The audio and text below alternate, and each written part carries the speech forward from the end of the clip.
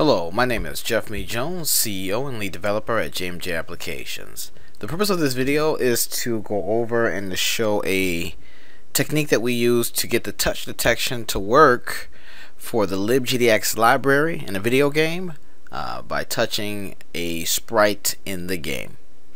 Okay, there are many ways to do this. There's actually a more accurate way to do this, but we wanted, for our purposes, we wanted a brute force quick way to detect whether your click or your touch is at the exact location where our sprite happens to be. In theory, the code seems rather easy, but there were some issues we ran into, and that's why we want to go ahead and put out this video to help those who have ran into the issues as well. Okay, let's get started. Okay, the first thing I want to do is let me show you our game that we're working on, and hopefully by the time this video is released, or maybe sometime after, the game should be released to the public. Unfortunately, the source code is not open source, so I can't put this source code on the video. What you're going to have to do is just watch the video and see the code and type it in for yourself. But let me go ahead and run the game for you. All right, it's a space-based game. It's going to be pretty fun. I can't go into details about the game, but let's just say it's going to be fun. Check it out. If this video really helps you and your projects that you're working on, it would be great if you could check out our game. And check it out on any one of the platforms it's available for that you enjoy to use. iOS, Android, desktop, and so on and so forth. But I digress. Here we're looking at the ship going down the screen, and essentially we want to be able to touch it and determine that we have a touch for that ship. Now, in theory, you would believe that if you touch compare your X and Y where you touch versus where the ship is, if they equal, then that is a touch detection. But the problem is that the ship's X position is right here in the corner. Okay, and let's take a look at that code-wise as well. Okay, so here is where we're going to detect the touch. When you touch down, this is given to us by the LibGDX library, the X and Y positions. Basically what we want to do is tell if our X equals the same, then give us a detection, but we'll go ahead and do that now. This prerequisite code that I've written here, this just proves that the X and Y that we're getting is the same in the game. How I did this and why I did this is specific to my game. Yours would be different. But the main goal is that when you do it, what I'm doing is drawing a little pink or purplish dot rather on the screen to prove where I'm clicking is where the touch is happening. So let me show that working. When I touch the screen, you're gonna see I'm drawing a little dot to prove that where I'm touching is where the click is happening. Now what we want to do is pretty much tell when that pink dot is over the ship, then let that detect the touch. Let's go ahead and write that code. First of all, we want to get one of the ships. In your code, if we have an array of ships, you would use some sort of algorithm to determine which ship you want to detect, or even use brute force to check all of the ships or all of your objects on the screen. For this sort of method. Again, this is a dirty, quick way to do this. There's other more efficient ways to do it, but this is a quick and easy way to do it here. So I've gotten one of my ships out of the array of ships that we have on the screen, and what we'll do next is just get let's focus on X first, and then we'll copy and paste that for Y, and we should be okay. Let's write a little bit of code here. I have to move the microphone, so you may hear the audio quality change. Let's go ahead and ship X equals, and we'll get that ship, that one ship, and we'll get its position, or I think it's dot get position. Here we go, and we'll get its X position. Okay, now you would assume it would be as easy as doing this. If my X I'm touching equals the ship's X position, then go ahead and print onto the screen. we're going to print to the logcat here, as you see. Let me turn off the print function that I have now. Okay, so let's clear out the logcat and run this code. This doesn't work, and I'll explain why. What we're doing here is that we're saying if our X position that we touch is the same as the ship's X, then print out to the console. Once I click here, the X position is so fine. It's down here. We're not getting a printout or a read. We want anywhere in the ship to tell. And it shouldn't matter if I click up here or down there, because again, we just focus on the X axis, but I can't get it to detect. So let's just say, for demo purposes, we're going to say if our touch position equals X of the ship or greater, then print out to the logcat. And what we'll do is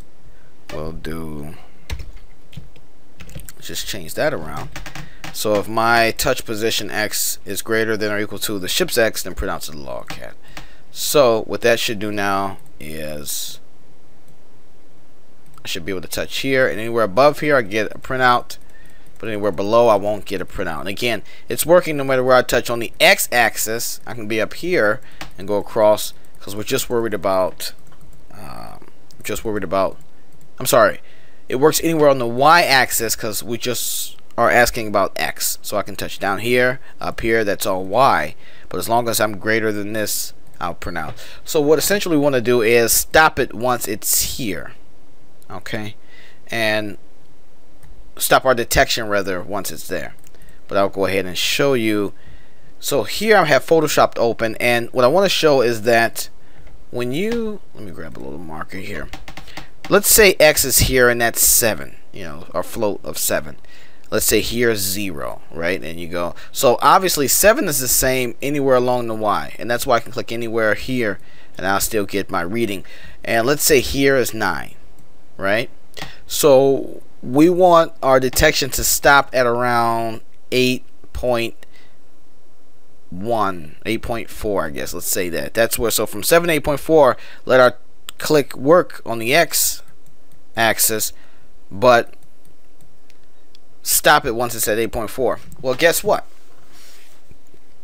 Oh, excuse me. The 8.4 is the X axis plus the width of the ship. How simple is that, right?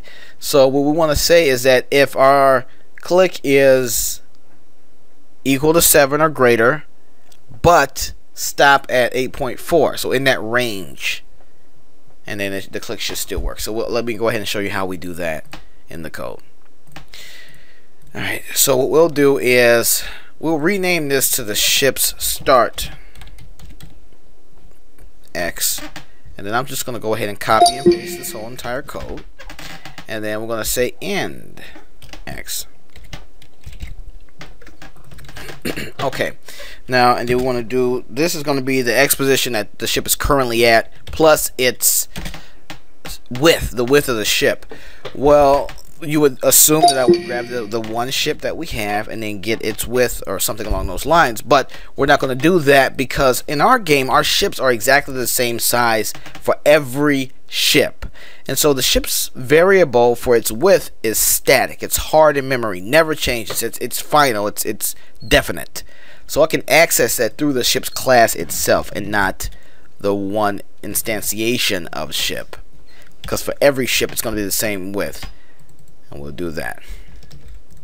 Alright, and so now to do that in an if statement, you would do if the start position is greater, and so both of these questions have to be true, and the end, or let's say, well, you know what, let's copy this code. I'm a big fan of copy and paste, and then we'll say if the end position is less than the ship's start X position. Oh, I did that backwards, sorry.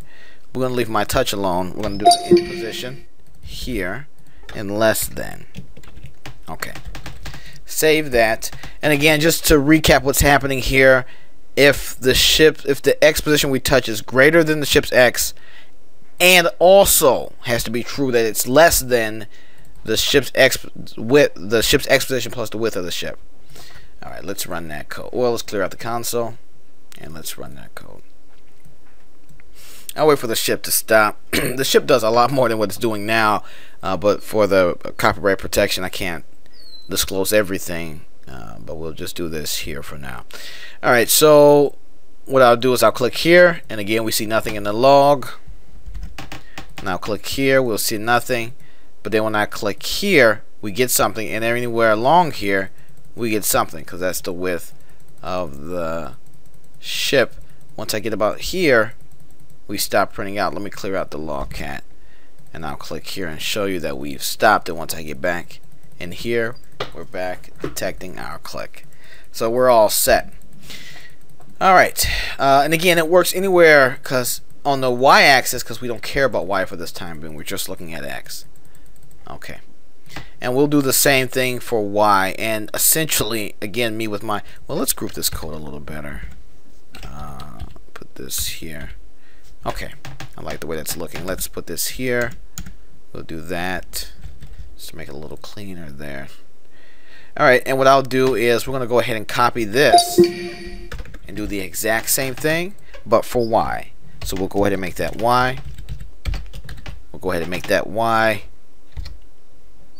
We'll go ahead and make that y. Let's see here. And let's see. Y, Y. The ship's Y, Y. What am I missing? Well, let's go ahead and replace these variables. Oh, we'll take this and we'll do y here, and we'll do y here, and we'll also do y for these variables here. Okay, awesome. And we'll change this to y as well. Now, there's one thing that's wrong with this code. There is one thing that we are Alright, there is one thing that we are forgetting here, and that is the ship's width. Now, when you look at the game itself, the ships, when we're dealing with the x-axis, we worry about the ship's width from here to here. But from y, it's going to be from here to here. So it's the ship's height. So we'll do that. And again, each ship has the exact same height. So that's a static variable, so we can access it. Size, height. Yeah, there we go. That directly in the class versus using the one instantiation of that class. Alright, now I believe all this should work. Let's go ahead and run it and check it out. Close out the other version of the game. Alright, I like to wait till it stops, and I'll move this out of the way so we can see the console. And when I click, as you can see, nothing. When I click, X is accessed. And let me do it this way as well. I can do it from here. I should be able to click, and Y is accessed. It works here. X and Y both. Let me clear out the console. When I click directly on the ship. Okay, but when I click here, because we're not worried about X, we're just worried about Y. If I can do it here as well, Y works. When I get up to here, it stops. When I get down to here, it stops, and so on and so forth here. So X and Y is working. Okay, so what we want to do now is combine the two. Let's close out the game. We want to combine the two where we get the output from both and then trigger the results. And what I'm going to do is put that in a separate void, or a separate rather method, because it's not going to be a void. It's going to return the true or false variable. So let's check that out, and I'll write that here. Let's do it here, and we'll do a boolean, and then we'll say x or touch x true, or how should I word that? Touch x, I don't know. Let's just say that for now. I don't remember what I termed it before. And then we'll say get touch x. Alright, we'll do that. And then we'll do the same for y. Okay. We'll do the same for y. And what we're going to be checking is the comparison between these two variables. Let's see. I should run this. Let's send it the ship itself. We'll need that in that method, and we'll need the x position. Let's do that. And then we'll do the same for this. We're going to need the y. And then what we'll do is I'll do the if statement here, if. And what we'll do is if this is true, and if this is true, then we'll do print out to the screen, touch working on x and y, both.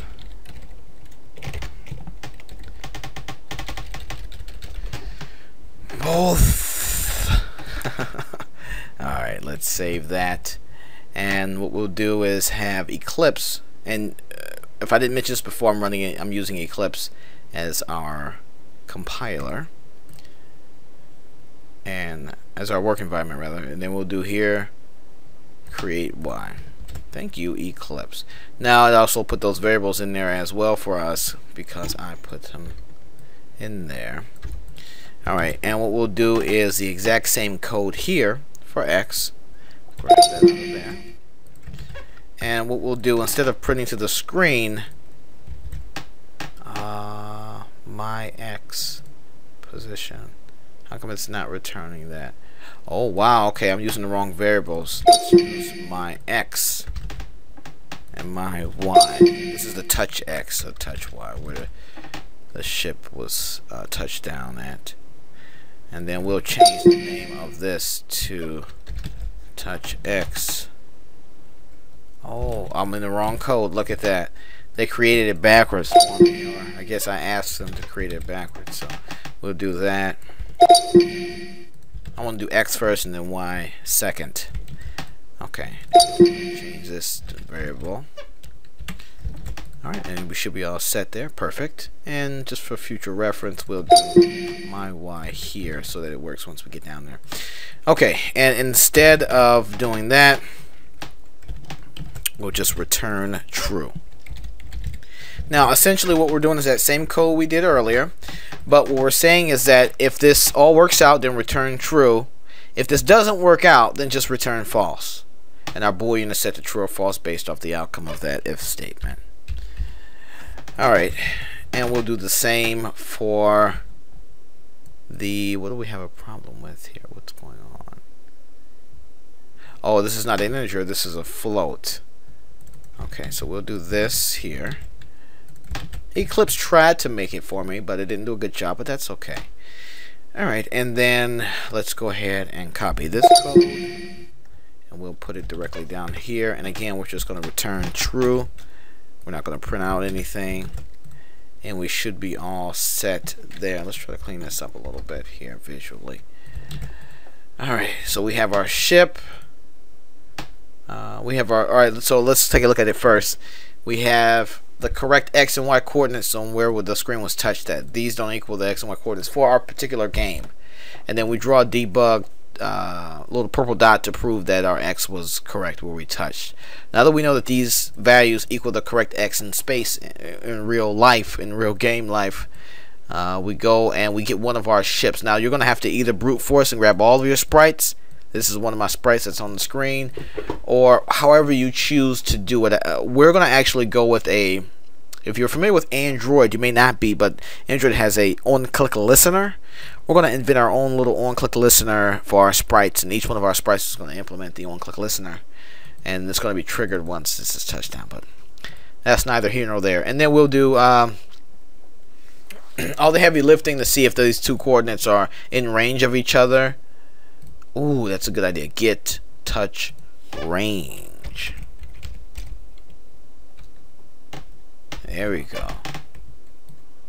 I like that idea. Get touch range. Get touch range. I don't know why I'm so particular with that. I don't like that either anymore now. I'm picky. Alright, well, we see if it's in range. If it is, return true. If it's not, return false. Now, if both of these guys are true, and again, if you're a programmer, you already know, but just we don't have to do this here. The microphone's in my way here. You know, if that variable is equals true, then do this. If you're asking, then it's true. And if you're doing that, then you're asking if it's false. But we're just asking if it's true. Okay? If it's true, print out. So let's check it out and do it. Let's run it. Print out to the console. And voila. It worked. I wanted to wait till it stopped, but look at that. Okay. No matter where we touch in the world, and when we touch on the ship itself, then we get our things. There's several things to pay attention to. Do you want to be 100% precise? You have to do your calculations a little different. You know, like I'm actually touching here. That's not really touching the graphic image of the sprite. Does that matter for you in your game? You know, it's up to you how you want to create the algorithm. But this is a basic core idea of touching a sprite on the screen. How many sprites you have. You know, and that sort of thing. So that is awesome. So that's working, guys. If this really helped out for you, please check out our game. The link will be in the description below, or even somewhere annotated on this video once the game is available. I can't put the source code in the description, so you're just gonna have to use the theory here and figure it out on your own, unfortunately. But other than that, we had a good time learning this library. We're just now learning this LibGDX library, and it's fun. And so if you guys are newbies to the library as I am, then I hope you're having a good time as well.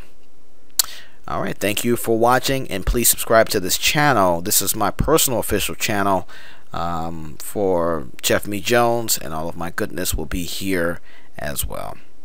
Peace.